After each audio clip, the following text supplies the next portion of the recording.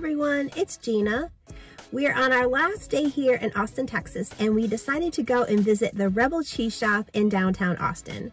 My brother-in-law brought home some cheese samples the other night, and they were so good that we decided we have to go back and get some more. So I hope you'll come with me, and let's see what kind of cheeses we can get.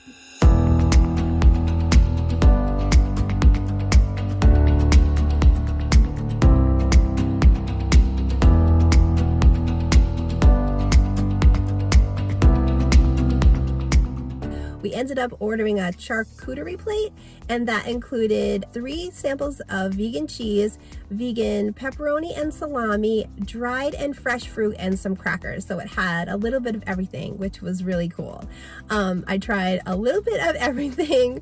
What we ended up getting was the sun-dried tomato boursin, which is like a cream cheese that tastes like caprese salad, if you've ever had that. So that was my husband's favorite.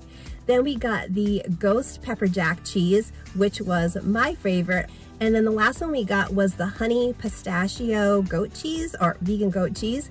And it had imitation honey, not real honey. So it was sweet and nutty and really, really tasty on crackers and on slices of cheese.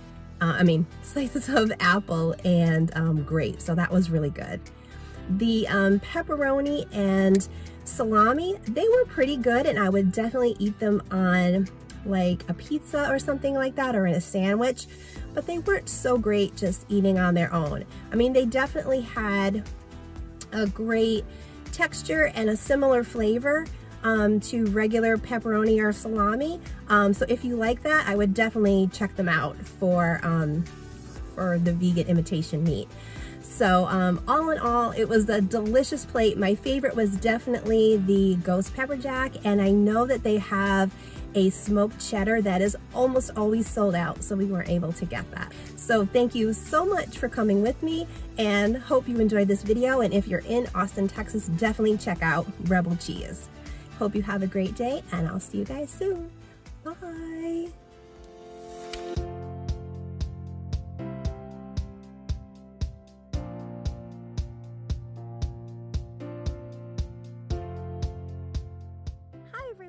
It's Gina.